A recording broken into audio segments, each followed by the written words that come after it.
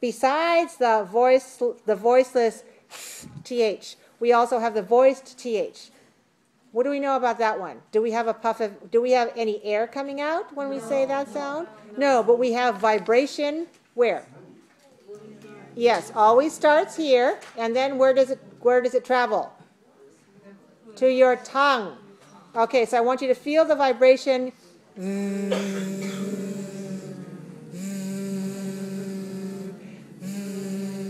Just pretend you have put your cell phone on vibrate, and it goes. Right? That's the sound. Do you feel your tongue vibrating? Is this easier for you? Yes. If you remember to put your tongue in the right position, a little bit of your tongue, the tip of your tongue between the upper and lower teeth, and vibrate the tongue, then you'll make the sound very well. So look in your mirror and say after me, this, that, these, those, the, or sometimes the before a vowel sound like the end, the answer, and the before a consonant sound like the book and the teacher. Then, them, theirs, other, further. Okay, look at me, please. First sound is with F. Make sure you use your lower lip against your upper teeth. Make sure you have friction. That has air also. Put your hand here. Feel the air. You feel the air? It's not as strong as this.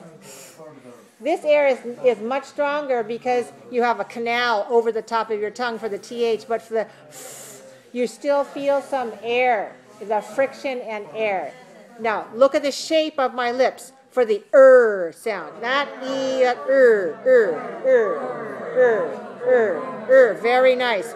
We have two sounds, one strong one and one weak one. Watch me. Further. Good. Look at the shape of your lips. Further. Very nice. Rather. Without. This can be pronounced in two ways, either voiced without or voiceless without. Which is easier for you to say, without or without? Which is easier for you, voiced or voiceless? Voice. Okay, you're not wrong. You're lucky you have a choice, and you can choose the easier one. But not all words are like that. Okay, let's try this one. With. Or with. And it depends on the context. If the following word is voiceless, with eggs, with apples, then we usually make it voiced. Sorry, what did I just say? If the following word is voiced, then we usually make the sound voiced. Yeah, okay, so we also use, if the next sound is voiceless, then we usually use the voiceless sound. Okay, so students with teachers. So either way is fine. And usually, well, let me ask you, instead of telling you, is this a content word or is it a function word? The word with, is it function word or content word? Function. It's a function word. Okay, so normally do we say this with a lot of stress or is it reduced? It's reduced. So if the word is reduced, you don't spend much time on it anyway, so nobody pays attention, not so much attention. It's more important to get the big words, the content words, with a really correct pronunciation, because that's where we hear the content of what you're trying to say. Okay, next word. Bathe. Vibrate your tongue. Bathe. Is this a verb or a noun? Verb, right, to bathe. All right, the baby is very young, and you want to bathe the baby. You take the baby, you put in the bathtub. Okay, so the noun is bath, And this one, bath, is voiceless. Bath. And the verb is bathe. That's voiced. Okay, we have a lot of words where we have a pair like this. Bath is a noun. Bathe is a verb. Breath, take a big breath. Take a deep breath. Okay, so breath is a noun. Breath. And the verb is breathe. We have voice sound. Breathe. Breathe deeply. Breathe deeply. Take a deep breath. Okay, we also have teeth. These are my teeth. All right, so what about a baby? Before the baby, when the baby is born, the baby doesn't have any teeth, right? And then after, what, maybe how many months? Maybe 6 months, about 6 months, then the baby starts teething. All right, the baby starts to teeth. So teeth is a verb. Why is the baby crying? Oh, she's teething. So her gums are painful. They hurt because the teeth are trying to erupt from the gums. So the baby is teething. Okay, I'll give her a teething ring, a cold, ice-cold teething ring to chew on. Right, so that will help to make it feel a little bit more comfortable. So we can say teeth as the verb and teeth as the noun. So we have several pairs like this. All right, now we also have some words that don't have this pair, and this is the adjective smooth. Smooth. Voiced or voiceless? Voiced. Smooth. Put your hand here, feel it. Smooth. Okay, and what do we call it when we mix a bunch of fruit and some ice, and then maybe sometimes we put some milk or ice cream in it? What do we call that? Do we call it a smoothie or a smoothie?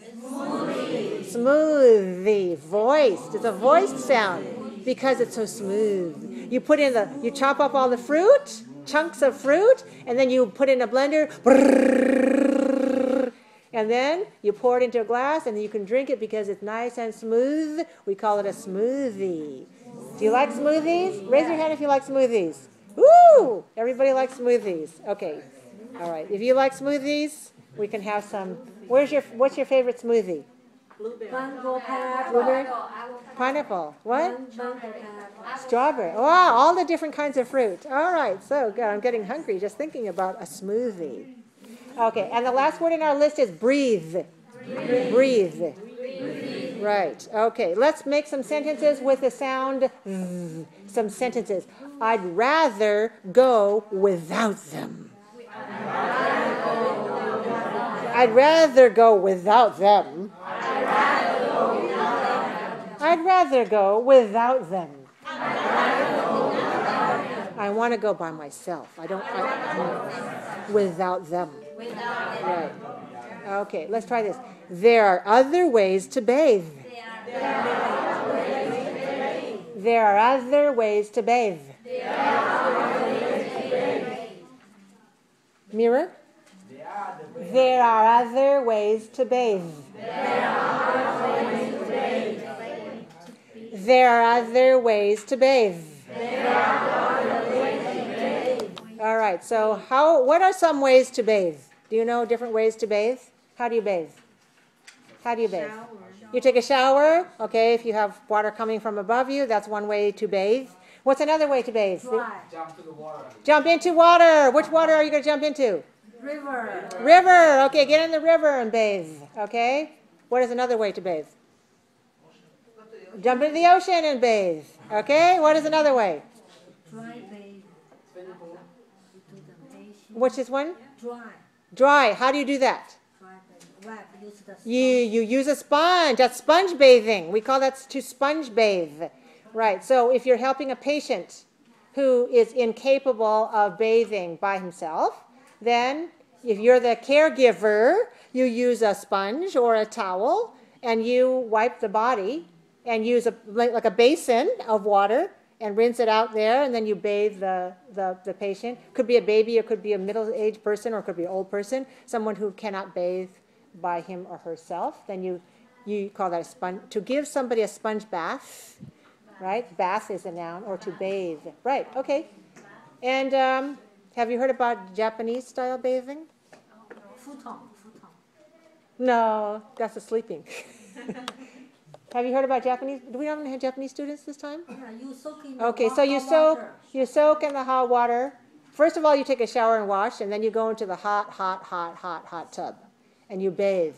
And bathing is just sitting in the hot water, like a hot tub, and you soak, and you enjoy, and you relax, and you let your body relax. Do you know that bathing in hot water can make you feel relaxed? Yeah? Do any of you like to bathe in a hot tub, in like a jacuzzi or hot tub? Any of you like to do that? Yes. Yeah? I do. Yeah. Do you have a hot tub? No. No. Okay. Maybe I'll have a hot tub party someday. I'll invite you over to my house. I don't have it on in the summer, but I like to put it on in the winter time and then run outside into the backyard and jump in there. So you want to come to my hot tub party and bathe? How many people can get you? Probably, it depends on what size they are. 4 to 6. It depends on what size. I really mean that, because the bigger you are, the more water you displace. We have a friend who's very large, very tall, more than 6 feet, 6'3", good, strong man. So when he joins us, then all the water goes out. Not all of it, but some of it. It's kind of funny. So, yeah, and some countries, okay, do you bathe with your clothes on or off? Jacuzzi with Okay, do you bathe, like when you shower, do you bathe with your clothes on or off? off. Off? Me too. I bathe with my clothes off. But in some countries, you bathe with your clothes on. Like if you're going out to the river.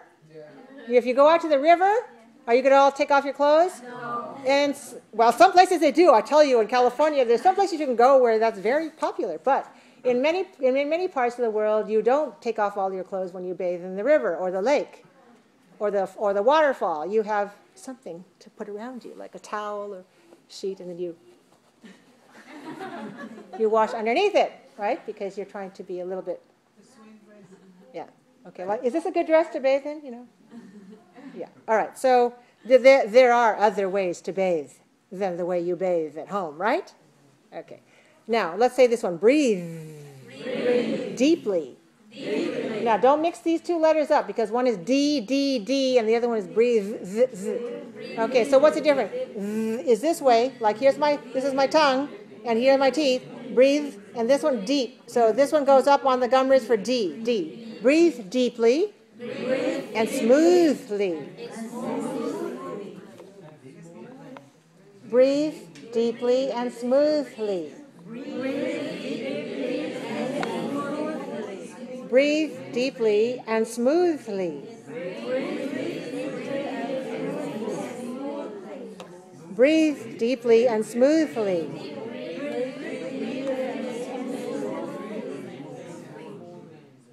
Okay, now let's introduce, I'll introduce to you two people. This is their mother, and that's their father. This is their mother, and that's their father. This is their mother, and that's their father. This is their mother, and that's their father. This is their mother, and that's their father. This is their mother, and that's their father.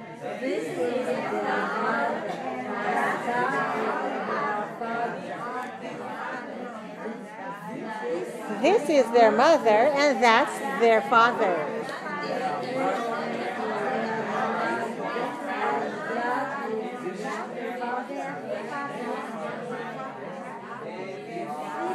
Very nice. Very nice.